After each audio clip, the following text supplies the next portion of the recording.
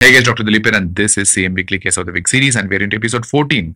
And as a tradition, we have to discuss ECG this time because last week we have discussed an interesting hematology case.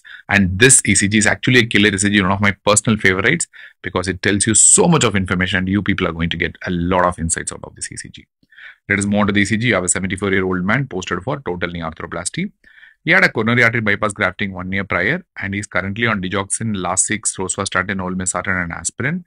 So because of the history of bypass graft, I can say probably patient is having coronary artery disease, and his treatment with aspirin also tells you that the patient is having coronary artery disease, and digoxin Lasix is also there in the patient's medication list. So it also tells you the fact that the patient might be having heart failure also.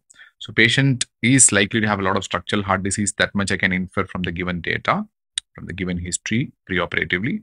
And let us have a look at the ECG.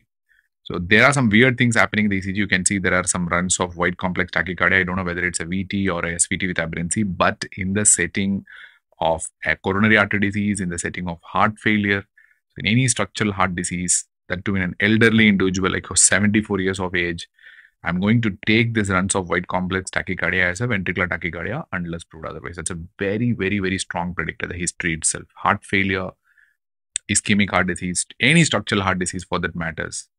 That too in an old individual. White complex tachycardia must be a VT unless proved otherwise, right?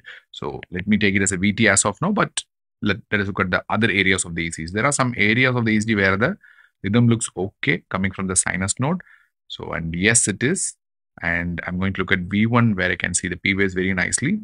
And you look at these P waves, they are basically sinus P waves. They are nice and tight, looking nicely biphasic. You know why it is biphasic in V1. So one of the deflections is going to come from the right atrium, another deflection is going to come from the left atrium. So it's going to be biphasic in V1. So it's basically a sinus P wave, and I have absolutely no doubt about that. So this must be a sinus P wave.